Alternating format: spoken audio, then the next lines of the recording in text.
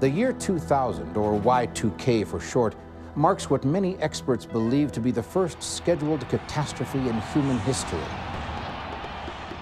Yes, midnight, December 31st, 1999, electronic clocks in millions of computers will roll over to the year 2000. Or will they? We need to get about 100 pizzas. Okay, well, if you like to eat the pizzas cold. No microwave, huh? Right. I mean, you know, without electricity, you can't run a microwave. Keep in mind that this will be a much greater disaster for those who are not prepared. Remember, it wasn't raining when Noah started to build the ark.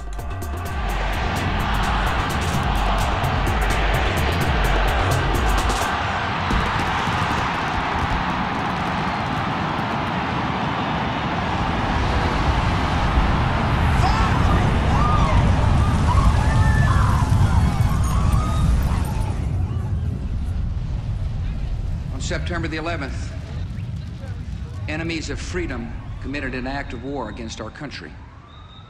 Our war on terror begins with Al-Qaeda, but it does not end there.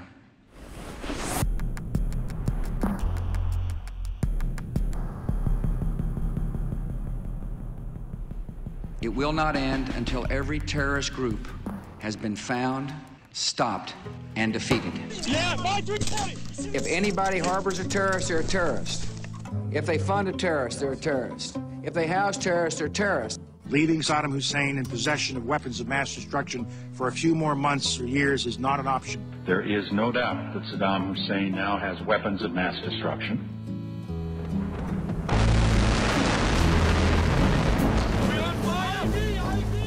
Troubled world, an oppressed people, liberate, remove a threat, praying, protection, sacrifice, duty, honor, defend our freedom, bring freedom to others. The care that goes into it, the humanity that goes into it, it is an enormously humane effort.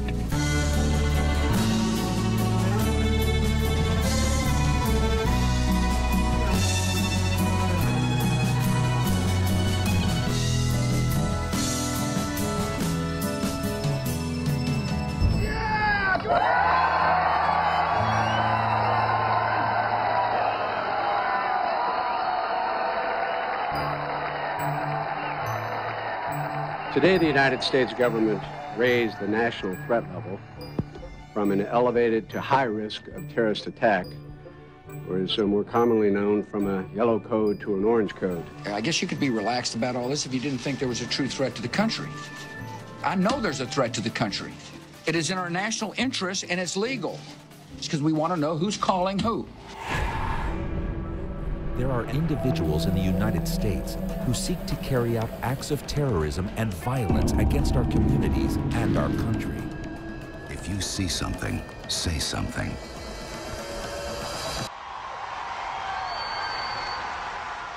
No more illegal wiretapping of American citizens. No more national security letters to spy on citizens who are not suspected of a crime. No more ignoring the law when it is inconvenient. Because when I'm president, meetings where laws are written will be more open to the public, no more secrecy. That's a commitment I make to you as president.